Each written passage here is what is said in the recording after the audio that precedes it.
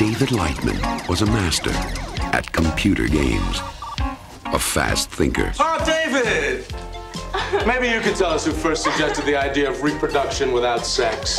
Your wife? Get out, Lightman. And a promising student at an old game. Hi. With an electronic twist. Are those your grades? Yeah. I don't think that I deserved an F. Do you?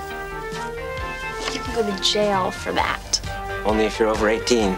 This computer company is coming out with these amazing new games in a couple of months. And I want to play those games.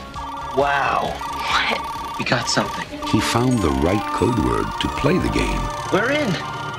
But it was the wrong computer. Shall we play a game? How can I ask you that? How about global thermonuclear war? Fine. All right.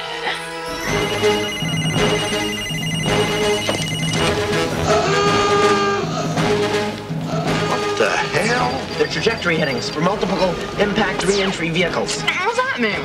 I don't know, but it's great. All stations, this is Crystal Palace. I wonder if I should use my subs. 22 Typhoon-class submarines departing Petropavlovsk. What in the hell's happening here? Oh my God. Shall we play? I have 7, correction 8. That's 8 Redbirds. Get on the sack. Tell them to flush the bombers. Russians are still denying everything, sir. Who are you working with? Nobody. Why don't I believe you? Today we have Soviet missile warning. Placed under arrest pending indictment for espionage. Espionage? Confidence is high. I repeat, confidence is high. Cobra Dane, is this an exercise? Negative, this is not an exercise. Made the president on the horn. It's still playing the game. It's gonna start a war. Close up the mouth. Is this a game or is it real? War games.